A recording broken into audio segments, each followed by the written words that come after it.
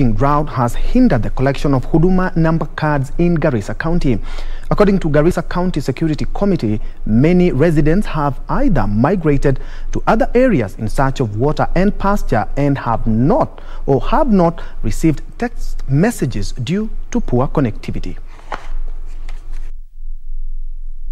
Garissa County Security Committee says 9,938 out of 22,996 huduma number cards issued to the county have been delivered but remain uncollected by owners.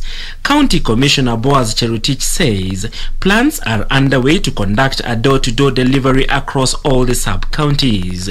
We have commenced a very aggressive exercise and we are calling this door-to-door campaign, which will be conducted by chiefs and chiefs and Nyumba Kumi elders to ensure that all these cards are released, are collected by the owners.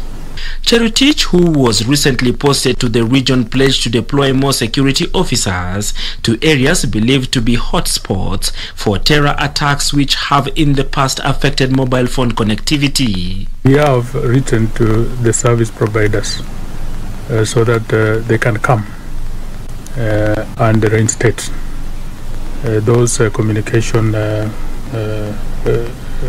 equipments, so that of course the area can be covered. So we are giving this priority, and then secondly we are going to organize and have security deployed to those areas so that we ensure that those vital installations are adequately covered.